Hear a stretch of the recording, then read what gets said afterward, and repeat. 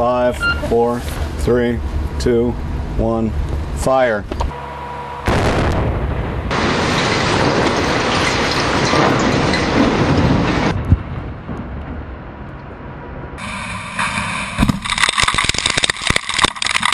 Just like the last shot, this one was ahead of schedule, well planned, well conducted. You know, everybody knew their jobs, everybody was in their place, performed as expected, and like I say, that's what we try to do every day. I think ARA funding has been key to the whole 2015 vision. There's no way we could have supported coming to the 2015 vision without it.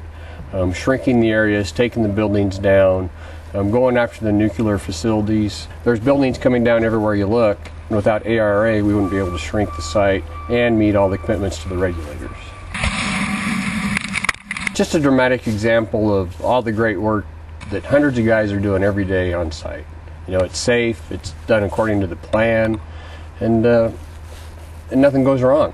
Everybody stays in good condition, goes home the way they came to work, and it's great. ARA's really allowed us to shrink the footprint, change the way the site looks, and eliminate some hazards. Because think of these 70-year-old buildings. They are a hazard.